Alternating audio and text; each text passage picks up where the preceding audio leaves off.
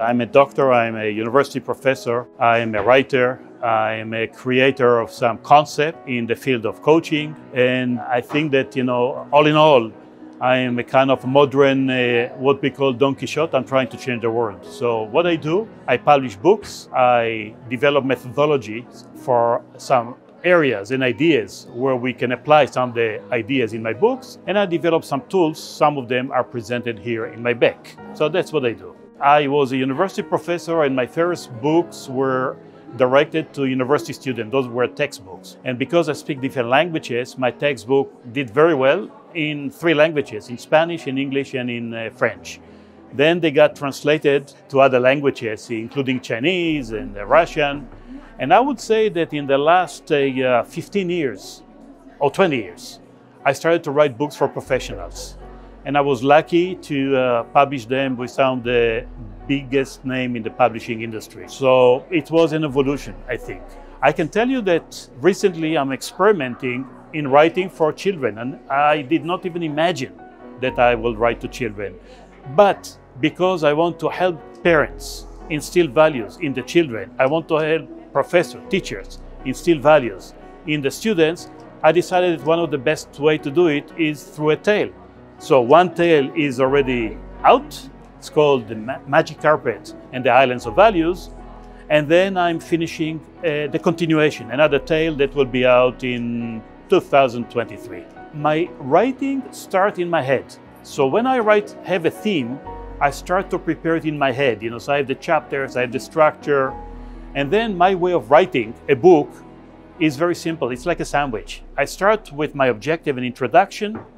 I write the conclusion. In other words, after you've read this book, here is what you can take away. So I would say it takes me between 3 to 6 months to finish a book. Many of my books were translated, but not translated virtually. I translate and adapt. So some of my books, let's say in English, were translated to Chinese, but I have a Chinese co-author that adapts it also to the Chinese culture. What I've learned and what I've researched, and I can prove it scientifically, is that when you understand what's important in your life, and when you align it with your own objectives in life, you're happier, you're productive, and you're not sick. And that's why all my books are gravitated around the issue of values, health, stress, well-being, and the last one, I call it the magic word that everyone is using, is resilient. We want to be resilient, especially in the type of world that we have today that is complex, chaotic, and we don't know what the future is holding. When I wrote textbook, those students and other university professors that decide that my books are good enough to adapt them and use with the students. But I intend to write to professionals in different fields, any professional.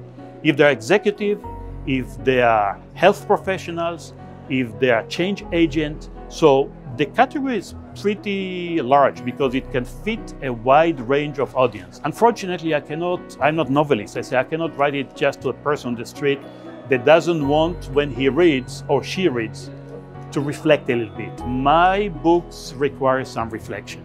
2 days ago was my birthday.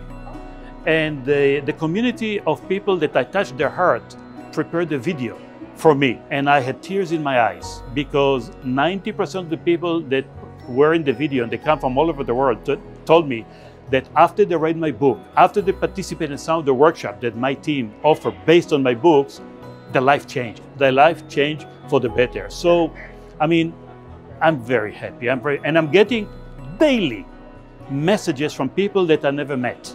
And there is nothing that makes me happier than getting this. And I'm telling you very seriously, it's even more important than money, because this is my value system. Words are very powerful. And if you understand what's behind it, you can first of all become a change agent of yourself. And then with the knowledge and the experience you accumulate, you can affect some other people.